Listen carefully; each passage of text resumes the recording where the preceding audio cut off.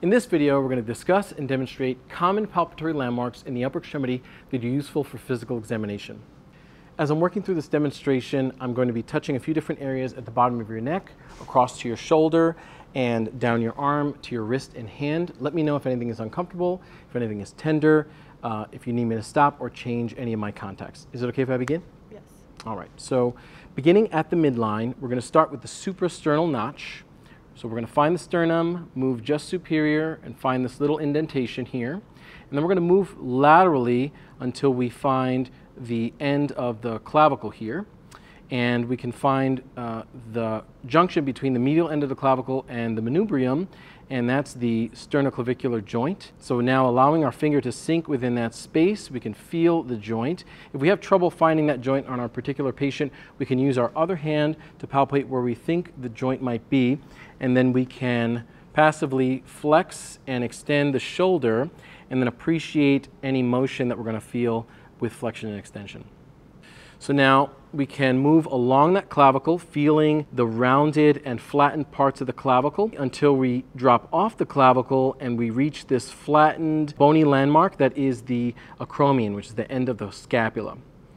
We can then find the junction between the clavicle and the acromion, which is the acromioclavicular joint. If we're having trouble finding it, or if we want to confirm that we're palpating the right place, we can then again grab the arm and flex and extend, and we'll feel slight motion at that acromioclavicular joint. From there, we can feel the acromion and then move posteriorly along the spine of the scapula. So now the spinal scapula can also be used as an additional landmark contact to help us find the AC joint. We can track back along that spine of the scapula until we reach the clavicle. And in practice, it can be very helpful to use both the clavicle and the spine of the scapula as our primary contacts and then move them together, meet in the middle, and then find the AC joint. So now moving back along the spine of the scapula, we can move and find the medial border of the scapula. So now as we're palpating the different landmarks of the scapula, it can be helpful to take our other hand and brace the humerus and acromion so that the scapula isn't sliding under our fingers. And then at the medial border of the scapula, we can move superiorly, find the superior angle of the scapula, and then we can glide along and kind of tuck our fingers behind the medial border of the scapula until we find the inferior angle of the scapula. And that's a pretty sharp point as well. And then we can use our thumb or our fingers to move under the lateral aspect of the scapula back out to the arm.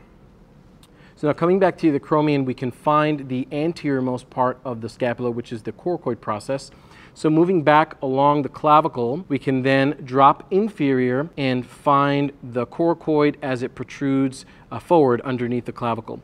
If we're having trouble finding it, we can use our other hand to stabilize the scapula and push it forward against our anterior hand. That way we can feel the coracoid under our fingers.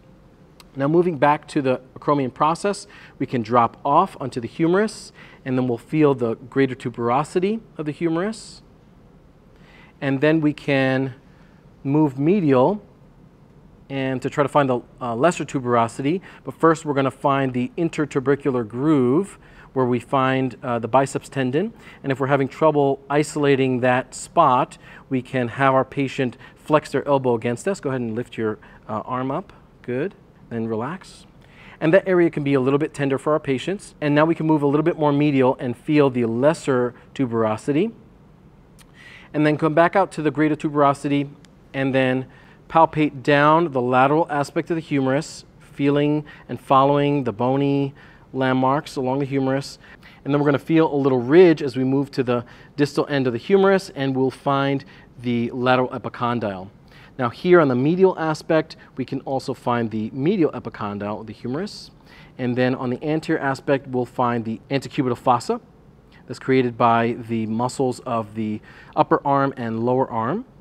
And then we can move back over to the olecranon process, and we can flex and extend the forearm so then we can feel the olecranon sliding within the humerus. And then now we can move back to the lateral epicondyle, and then we're going to find the radial head. So radial head is going to be a little bit distal and medial to the lateral epicondyle, so we can slide a little distal and a little medial, and we'll feel this little ridge where our next bone starts, where the radius is. And here, if we're unsure, if we're palpating the radial head, we can pronate and supinate the wrist, and we'll feel the radius rolling under our fingers. Also, another way we can find and confirm our contact is we can use one finger in the posterior aspect of that radial head where we think it is. Then we can take our thumb and move into the antecubital fossa, just medial to the brachioradialis muscle, and we can press slowly posterior and then try to pinch the radial head between our fingers. And then from here, we can either slide that radial head posterior and anterior, or we can pronate and supinate the forearm and feel the radial head roll within our fingers. So now here we can follow the radius laterally and follow it all the way to the wrist until we reach the radial styloid. And we can start from the olecranon and follow the ulna posteriorly and feel it as it moves medially until we meet the ulnar styloid. And now we're going to find the carpals, starting with the scaphoid. We can have our patient lift their thumb up, and the space created by the tendons of the thumb here create the anatomic snuff box. We can take our thumb and press into this space and explore for the scaphoid. And if we can't find it, we can also adduct the wrist slightly and feel the scaphoid as it slides out from the wrist. And then we can pronate the wrist further, and from the scaphoid move medially to the lunate, and then from there move further medially to the triquetrum, and then supinate the wrist and move anteriorly and try to find the hook of the hamate. The hook of the hamate is also the starting point for the flexor retinaculum, so we can feel the flexor retinaculum as it crosses the base of the hand, and it will reach out to the trapezium. And from here, we can move and feel the metacarpals, feel each of the metacarpals, and feel them out to the metacarpal phalangeal joints. And when we get to the metacarpal phalangeal joints, we can flex and extend and move in various directions to appreciate the smaller motions. Then move out to the phalanges and then into the interphalangeal joints, flex and extend to appreciate the smaller motions. And we can do that with each of the fingers as we move through the hand.